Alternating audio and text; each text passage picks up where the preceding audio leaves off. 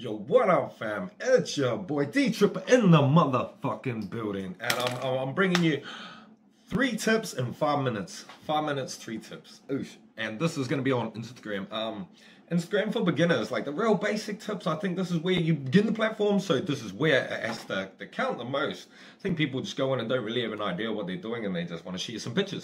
That's cool. But if you are looking to grow it and you are looking to make it a solid foundation, these are just 3 quick tips with D Tripper. Okay, well, first one is pretty simple, and this is probably the most important, is you got to be clear about what you're about. If you got a picture of a dog and you're like, I don't know, some chick trying to sell flowers, see how that makes no sense at all. Everything has to match up, and you have to be very clear if you are either got a product or a service or a model, or you're modeling yourself, or even if it's just humor. You have to be very clear. You have a bio, a picture, and 2 names. One's, you know, you can get 2 versions. One's a username and one's your actual name. So you can use all of those, and they got to be super clear, niche down on it. Like, understand what you're gonna be using it for, and making sure that is super clear. And when I mean clear, like, you can have your name, and then if you're a location cafe, you can have the location as a part of your name, Auckland City Cafe, down below it. So just use all the things that you've given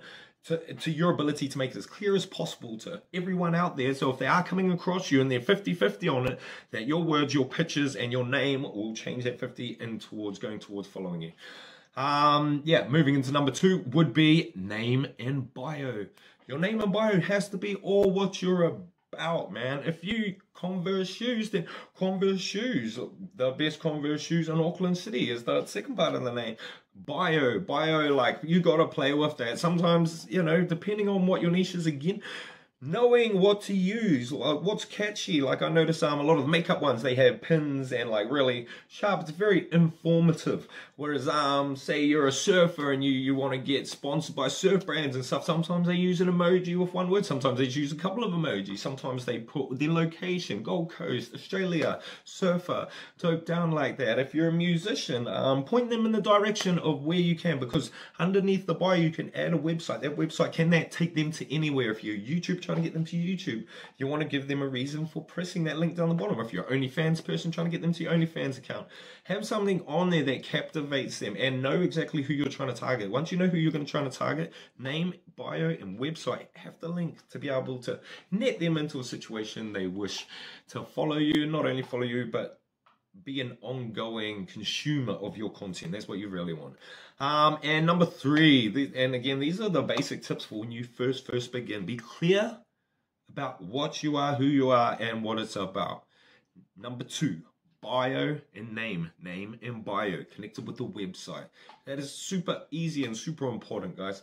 And number 3, you got to be interactive. You can't expect people like get 100,000 followers and you never say peekaboo to any of them. You got to be interactive, because it's about building connection. Like, and that's what it's about. Connections change from face to face to online. If you can build that connection with people, that is more important than anything, because that brings that human aspect into it. It makes you genuine, and it gives the people what they want. And that is key to it. You got to give them more. The audience, the people consuming your content, more than you're asking for. So give them positivity, give them motivation, give them sexiness, give them entertainment, give them humor, give them whatever it is that you are giving them in abundance. So when you do go, hey guys, I'm selling this mug, I'm selling this t-shirt, I'm doing this concert, I'm supporting this charity, people will jump to move forward. Why? Because you're connected with them. You're connected with them. You're connected with them. Super key to any social medias. So number 1, make sure it's clear. Number 2, your name and bio. Work on it. Change it. Try things out. See what works for you. Sometimes they don't. And honestly, for searchers too, super important. And number 3, connectivity and be interactive. And here's a free tip for all social media people and people going on social media. Be your self, man. That's so key to like everything. I enjoy all my social medias. I am myself 100% on them. And everyone enjoys it. Why? Because I'm real. But it's just because I'm really being myself. It's not a competition about fake and real. It's about being yourself. And these were 3 tips in 5 minutes with your boy D Tripper in the building. And I hope you enjoyed that. If you do, like and subscribe. Say it 3 times, because hopefully you'll do it. Nothing but love, peace, and positivity, people. Ow. intro.